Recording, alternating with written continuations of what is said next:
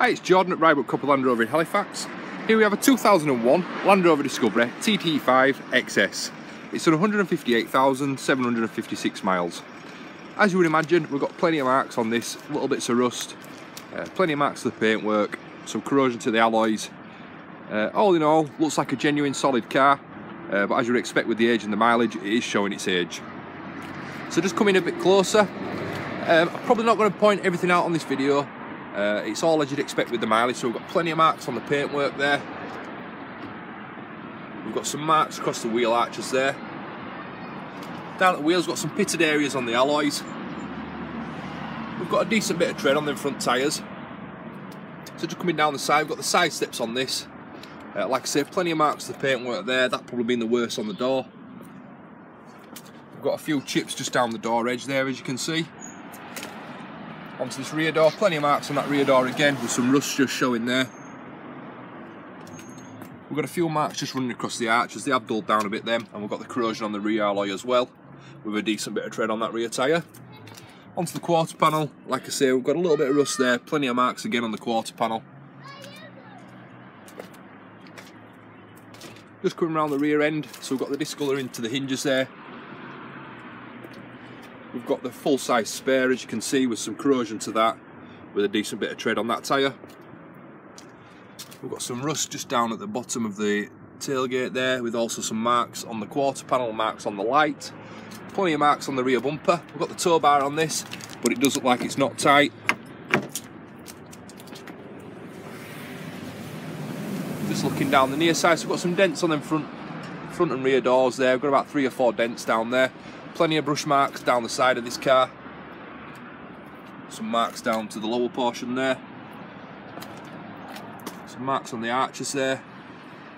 Plenty of chips and marks all over this car. Down to the alloy, we've got some corrosion there as well, and we've got a decent bit of tread on that rear tyre. Got the side steps on this side. Plenty of marks to that front door on the rear edge there, and plenty across the front of it. Onto the front wing, so we've got plenty of marks on this front wing again. Most of them would polish out, but it's never going to be mint, this car, unless you give it a full repaint. Down at the front alloy, we've got some pitted areas with the brake dust there, and some pitted areas on the spokes, with a decent bit of tread on that front tyre. Plenty of pitted areas over the arches there, as you can see. And just coming around to the front end, as you'd expect with this mileage, we've got plenty of stone chips on the front end. But all in all, everything's there, the lights are there. Everything fits okay. Looks like a good strong vehicle does this. Just coming up at the bonnet. So we've got a few stone chips to the bonnet, as you would expect, and a few marks on the paintwork also. Now just coming up to the windscreen. No real major damage there, just some light chips. Again, we've got some corrosion just above the rubber on the roof there, and we've got plenty of marks on the roof. It's got the double sunroof on this. So just coming into the boot of this, as you can see, it's a heavily used vehicle. It does want a good valet. It's actually quite nasty inside here, but it will clean up okay. A few marks here and there.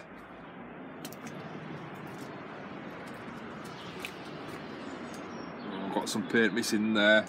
It's quite hard to sort of point everything out on this, but hopefully you get it on the video. Just coming into the back, so seats actually not bad condition in the back here. That doesn't reflect the mileage. The carpets have come up okay, and the back of the seats have come up okay as well. Obviously there is 1 or 2 marks, just in keeping with the age and the mileage. And just coming into the front, so we've got some wear to the front seat there, as you can see. We've got some wear to the centre console there, plenty of wear here and there, obviously in keeping with the age and the mileage. As you would expect, it's not going to be a brand new car when you come for this. Plenty of wear and tear. Plenty of wear down the sides as well. Obviously the mats, no mats in this, sorry, but the carpets, they're plenty of wear. The dash itself is actually not too bad, but it's never going to be a minter in this unless you fully do everything on it. It's got the sunroofs as well. Having started, we've got no warning lights on the dash, and we could just confirm the mileage there as well. All in all, it is what it is, this car, as you would expect with the mileage and the age. We've got a big, strong vehicle, and a very usable car.